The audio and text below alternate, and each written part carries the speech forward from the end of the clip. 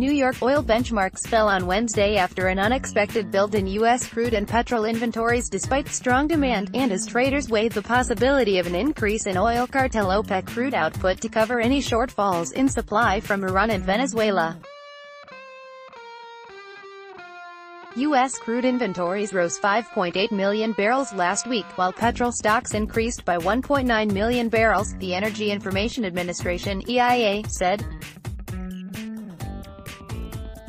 Both builds were unexpected, as a Reuters poll called for a drawdown in both figures as summer demand starts to heat up. Overall demand for refined products in the U.S. has kept refining activity buoyant, helping drain crude inventories in the world's largest consuming nation. A 5.8 million barrel build is kind of like a slap in the face, where it's like, where did this oil come from? And as you look through the numbers, it doesn't make a lot of sense, said Phil Flynn, analyst at Price Futures Group in Chicago. It is definitely a shock to the system. The increase in U.S. inventories came from a combination of reduced exports and rising imports. The latter is somewhat surprising, Flynn said, because Brent crude is currently trading at a $7 premium to U.S. crude, making exports more advantageous right now.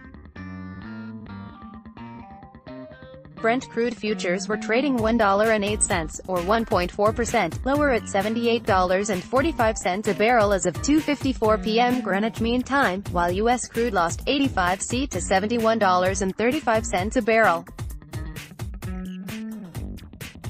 Across the broader financial markets, investors dumped equities and other industrial commodities in favor of the yen, U.S. and German government bonds, and gold, as concern mounted that setbacks to U.S.-China trade talks would undermine increasingly fragile-looking world growth.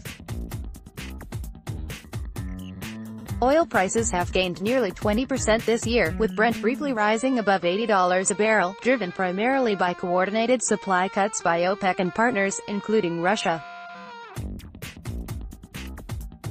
OPEC may decide to raise oil output as soon as June due to worries over Iranian and Venezuelan supply, and after Washington raised concerns the oil rally was going too far, OPEC and oil industry sources familiar with the discussions told Reuters.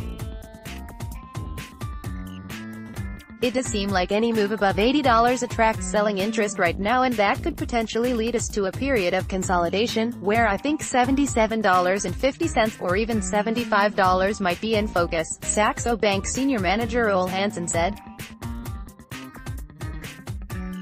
The price has also been affected by rising geopolitical tensions that could dent global output, just as demand is set to hit 100 million barrels per day (BPD) in the final quarter of this year, according to the International Energy Agency (IEA).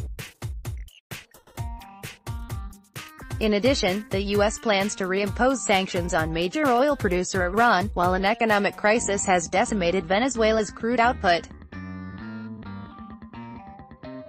With uncertainty over how sanctions might affect Iranian supply, fund managers have cut their holdings of crude futures and options by more than 10% in the last 7 weeks to the lowest level this year. Rising supply in the U.S. has limited the upward move in prices.